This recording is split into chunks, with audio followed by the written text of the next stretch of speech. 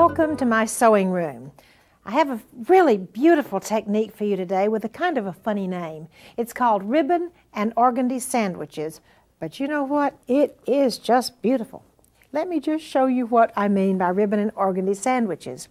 This lovely little pinafore bib has ribbon and organdy sandwiches.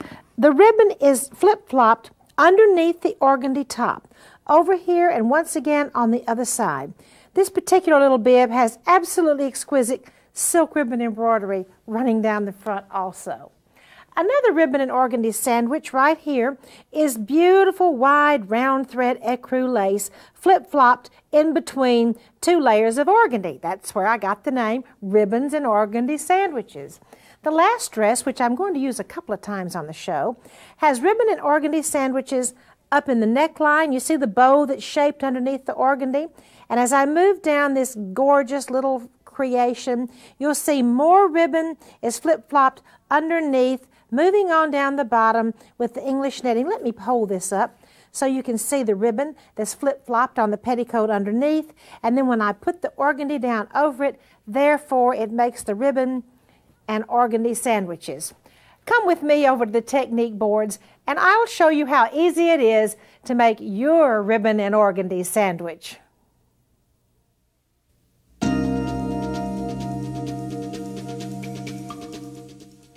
Here is the beginning of the technique for this beautiful little dress.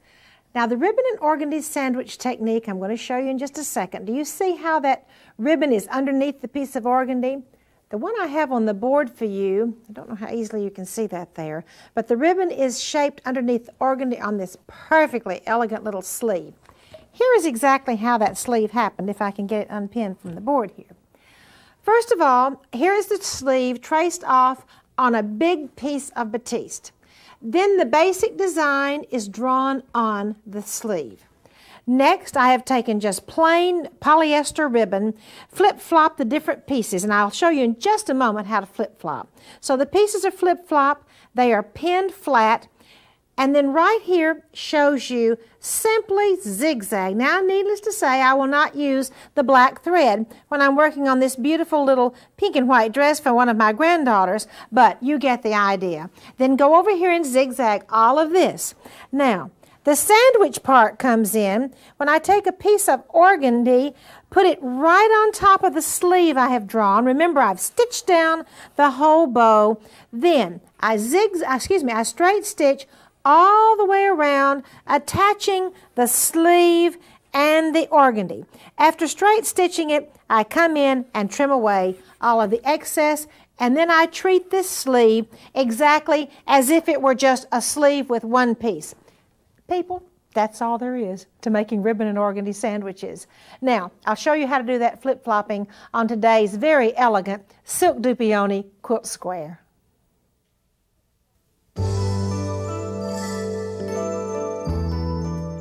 This ribbon and organdy sandwich quilt square is really one of my favorites. Here we have the quilt square. It's a pink silk dupioni with a dusty pink ribbon flip-flopped underneath it and your organdy on top. Before we leave this quilt square, I wanted to show you this glove, which I think is a really nice addition to the quilt. It's a crocheted purchase glove, which has been straight stitched all the way around, and these little silk roses are beautiful. Actually, you purchase them in a little package already made like that, and then stitch them on with monofilament thread. Each one of those teensy little roses is stitched on by hand, and then the little streamers are silk ribbon. Now let's go to the organdy and ribbon sandwiches. Flip-flopping lace, or flip-flopping silk ribbon in this case, is really easy to do. I trace off my design. Here will be a flip-flop, and here will be a flip-flop. I'll pull my arm around here where you can see. I come to the top of the design, put a pin on the outside, simply hold my finger and flip-flop it down. Now you might say, Martha, where in the world did you come up with a name like flip-flopping? Well, I'll tell you what. Doesn't this look like a flip-flop to you? I began to play with this technique and shaping lace bows, and I turned the lace over, and by the way, this is not a new technique with me. This was done around the turn of the century, and as I turned the bows like that, it seemed to me like I just flip-flopped it. So I named it flip-flopping, and I think the name has stuck. Okay, when I come into the middle of the bow, and by the way, this is the gorgeous silk ribbon I'm using. When I come into the middle of the bow, I will simply pick up the pins, stick them in there like so. Now I have one more streamer of this ribbon to do, so I will bring it down here. It does not matter how these things overlap. They will be perfectly beautiful. As a matter of fact, the center part is going to be covered up anyway. So I come on down, sticking the pins into the pinning board. I come on down to the bottom. I need to do one more flip-flop, and it will be right there on the bottom. And then, of course, in just a few minutes, I will chop off this tail of the silk ribbon. Now, what do I do right here in the middle? Because all bows need a bow tie, so I'm going to have to make a silk ribbon bow tie to go on my flip-flopped bow. Okay, I already have my bow tie folded. I just took a little piece of silk ribbon, so I'm going to hang on to this middle section, put my bow tie right in place, stick a pin right here, stick a pin right here, stick a pin right here, and remove this pin and stick it right here. Now, good people, I do have to remove this from the board before I do the sewing. I cannot sew through the board and all. So I will spray starch it and press it, and after I've pressed it and cut off these tails over here, then I will remove the pins. Let me show you how to do that, and pin it flat to go to the sewing machine for sewing. Now, speaking of the sewing machine and sewing, I'm ready to start sewing. This is the pink silk dupioni and the wonderful dusty rose silk ribbon, and it's such a complicated stitch to attach it. All in the world I do is zigzag. Go all the way down the side, zigzag all the way down the side, and of course I use my needle down position, so when I come to the point, I'll simply veer it around and zigzag. Now, I'm not going to zigzag the whole thing because I'm going to show you how I make this a silk a ribbon and organdy sandwich. After I zigzag the whole thing down, let me turn it this way. After I zigzag the whole thing down, then I will put a piece of organdy on the top. Can you see how pretty that is with the ribbon showing through? And then I will simply straight stitch all the way around the edge, put these two together to make a ribbon and organdy sandwich. Now flip-flop your lace or flip-flop your silk ribbon. Do you remember at the beginning of the show, I had one ribbon and organdy sandwich with a beautiful lace sandwiched in two pieces of organdy. In this case, I've used silk dupioni, or you can use any fabric. It really doesn't matter. And then I once again flip-flopped the silk ribbon, simply zigzagged it down, zigzag around your bow tie, zigzag around the corners. That's all there is to making a ribbon and organdy sandwich. One of the prettiest techniques. Actually, I have a ribbon and organdy sandwich on my blouse too. It's a little bit different look. And what I have done, I have used the silk ribbon underneath the front of the blouse, as well as I have used it on the cuff of the blouse. Here's what I would like to show you. This particular blouse has been made, and do you see the big silk ribbon that I have flip-flopped underneath? If you will look carefully with me right here, I also flip-flopped as I came down the streamers. I came here and I did a flip-flop on the streamer, a flip-flop on the streamer, a flip-flop on the streamer, a flip-flop on the streamer, and then covered my end, just zigzagged it down there to make it really pretty. As you can see, the finish of the blouse is simply zigzag lace edging on the side. That also has some entredeaux. Okay? Oh, one more thing I forgot to show you. I've used the ribbon and organdy sandwich technique on the cuff also. Simply putting the beautiful ribbon down and covering it with organdy. Let's see how this blouse is made. First of all, I have my my center panel of the blouse. This is the pattern piece. I trace off the center panel of the blouse onto the fabric. Let me lift this up for you and show you. Onto the fabric. I'm going to put the organdy back there. I trace it onto the fabric. Simply trace it onto a big square. I did not cut it out. I just traced it. Once again, here is the flip-flopping. Over on the corner, the centerpiece.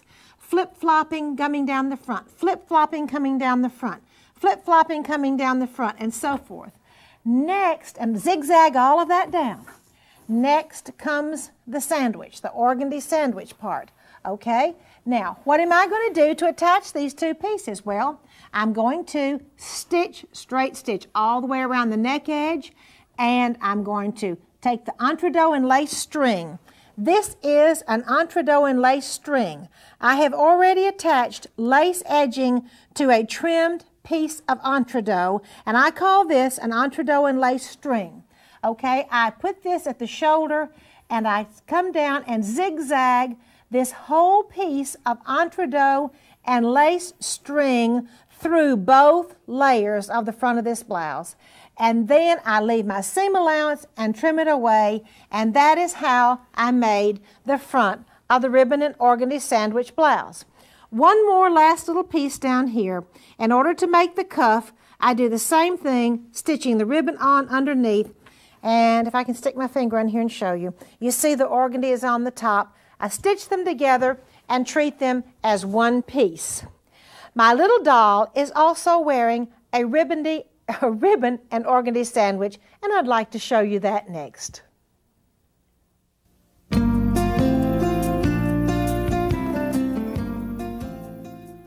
Robin's egg blue and teal blue are the two colors used to make my doll's ribbon and organdy sandwich.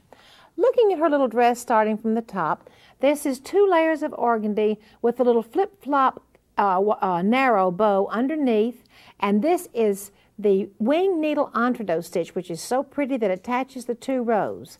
Moving on down her skirt, this is a very interesting technique, I'm going to show you how to do in just a second, that has the ribbon and organdy sandwich in the hem, and then of course my hem is stitched to the dress using the wing needle entredot. See her little robin's egg blue slip underneath it? When that peeks through, that makes quite a nice effect. Starting with the little under part of the bodice, I have used ribbon. Now I've drawn on the bow, and here is the line that will be the under part of the bodice, because remember, the bow goes underneath. I have flip-flopped this side and this side. I'm going to come in here, hold it, and flip-flop this side right here. Just turn it over in order to flip-flop. That's going to make my bow. And then I go over to the other side and flip-flop it too. Then, here's the bodice of the dress. This comes down on top, zigzag it around, and do my wing needle entredot stitch to attach this. The skirt is a really interesting technique also. Here is the skirt to the dress. After I fold up, decide how wide my hem is going to be, I trace on my lines. Now, I straight stitch my ribbon, that will be the ribbon and organdy sandwich, to the inside of the hem. You know why? When I turn it under, I want the ribbon to show through. Then these lines right here, I will come in and do a wing needle entredot on those lines, of course using a stabilizer. And after I wing needle entredot, then I will turn it to the back and simply using my scissors, trim away all of the excess organdy, and my skirt is finished. Next, we have a silk ribbon stitch for you. It is called couched ribbon.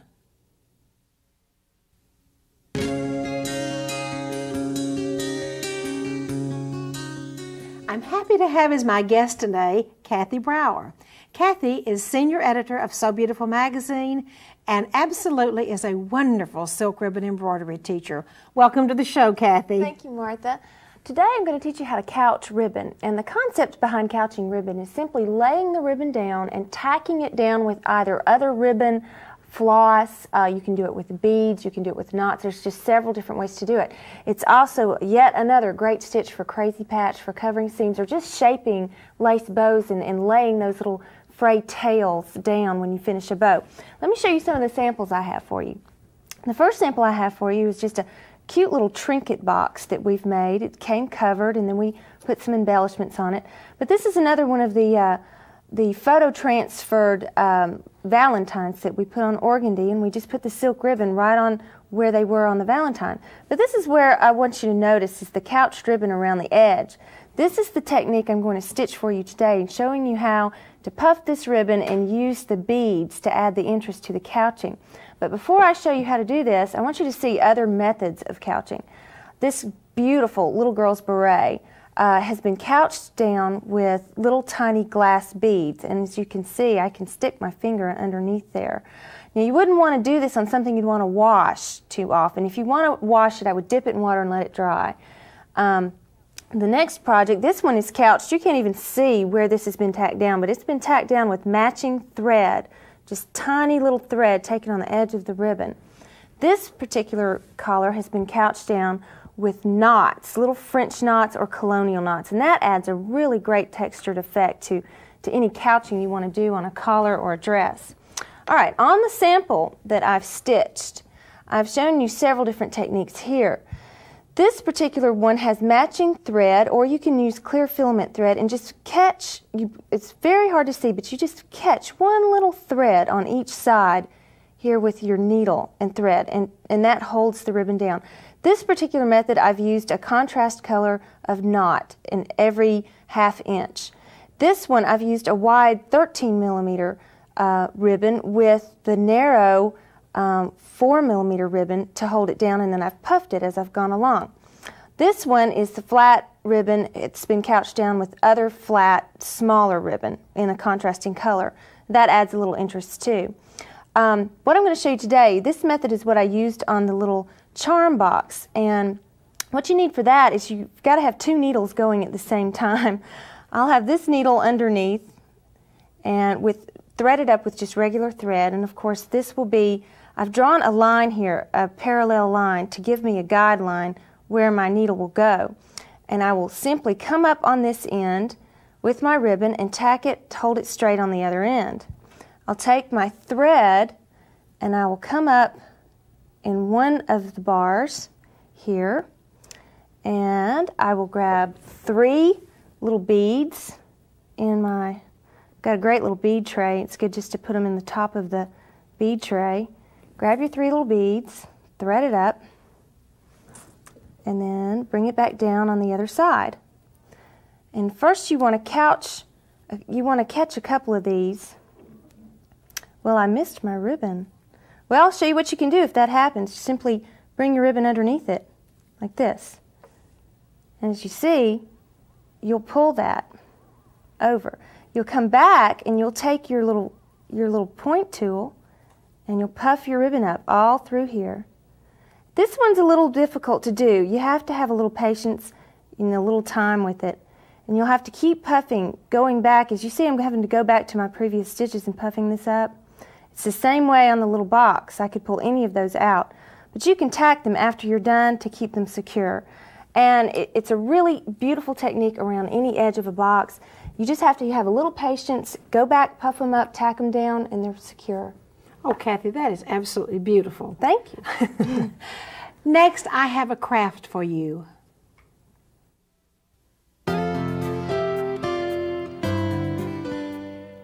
This little craft takes about no time to make and really would be kind of nice as a gift for any lady that you would like to have a little special gift for. The craft today is a little plastic luggage tag. Let me turn it over and show you. And by the way, it'd be great, since I travel so much, I think I'm going to have one of these for each one of my bags. You turn it over, this bag belongs to, just like you would, the airlines require that you have. Okay, what is special about this little luggage tag? Well, I have used my pieces. Here we go. Let's see how you make it. First of all, the little tag that says this bag belongs to. And by the way, this little kit you buy at any craft store. But this little bag belongs to. So I'm going to turn it over, and I can glue down any little short pieces of lace that I have. Let me flip this one over like that. Any little tiny short pieces of lace, just simply glue them down. Or if you have a little bit left over from a fancy band, you could simply cut off a little piece of your fancy band and use it. All right, after I fix my inside, I take a little tiny baby piece of edging. This is what I call doll edging, and glue it on the inside of the luggage tag. Take my piece that I've put the let's see, I put the lace strips on, put it in there. Of course, I'll have to trim it up and make it nice and neat, and I'll have to for sure have these 2 pieces in there. Then I put my back on my little luggage tag, and that's all finished. This bag belongs to, and then I put my little attaching piece.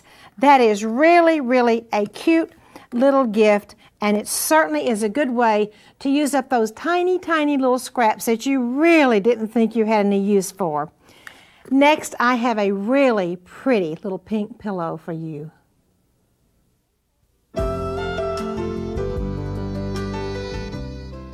I have one more little ribbon and organdy sandwich treasure for you. This little pillow I've actually called Treasure Pillow.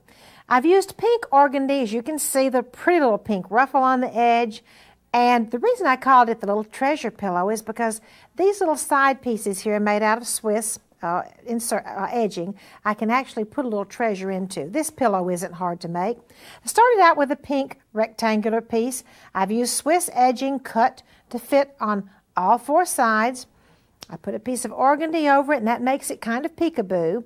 Then I've cut two more pieces of Swiss edging. I fold it back, and fold it over, and then I have to flip it to the back and kind of whip those together. I'll have to pull them over and whip them together. I have one that's already finished. I'm going to lay down on the front here to show you.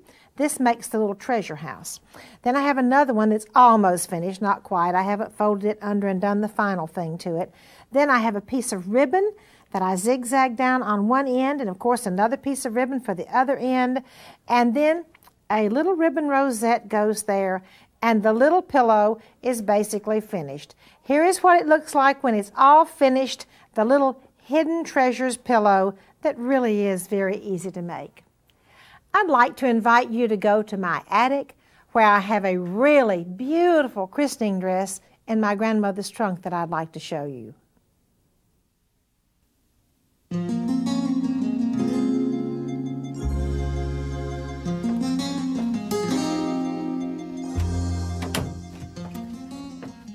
I have a beautiful christening dress to show you today. This dress is really interesting. It has a scoop neck, which means that it really was about 1880 or before. Let me show you something that this mother or grandmother did that I think is really interesting. The style of the dress originally, let me stuff the little sleeve up in there. The style of the dress originally was a short sleeve. Then, of course, fashions changed for children as well as for ladies and men. So later on, someone added the longer sleeve, you know, maybe a grandchild or a great-grandchild. They added the longer sleeve, probably 20 to 40 years later, to make it a little more fashionable. This dress is absolutely beautiful with its princess line and the Swiss edging and the Swiss insertion.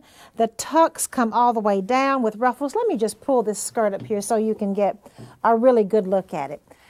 It has the tucks that go down, the insertion, the edging, the tucks, the insertion, the edging, and it goes all the way down to the bottom where there are three beautiful ruffles there. 1, 2, 3. This dress could certainly be recreated today, and it would be really beautiful. I have a funny story to tell you. Some of these dresses in my collection are honestly big enough for 25 or 30-pound children to wear, you know, big babies. And I thought, gosh, why are these dresses so huge? They couldn't be christening dresses. After I did a little research, I found out that mothers kept their babies in these long dresses as long as they could, maybe even up until they were 12 months old. They used them for babysitters. Okay, think about a mother trying to cook supper over an open fire. She can't let the baby crawl into the fire, obviously, so they had no playpens. A mother probably had 2 or 3 young children. She couldn't hold the baby while she cooked, so here's what she did. She kept the babies in those long dresses, and it was time to cook her breakfast or her lunch or her dinner. She took the edge of that long dress over, lifted up the kitchen table, shoved the edge of the long dress underneath the kitchen table, lowered the kitchen table on the dress, and this is the truth, so help me, and then the baby could not crawl into the fire while she began to prepare her meal. I guess the baby tangled up around the table. Probably wasn't too happy, but that really was the reason they kept the babies in the long, or one of the reasons they kept the babies in the long dresses. I thought that was a cute story. I am so happy you joined me today in my sewing room. I hope you enjoyed the technique ribbon and organdy sandwiches, and I'd like to invite you to join us next time.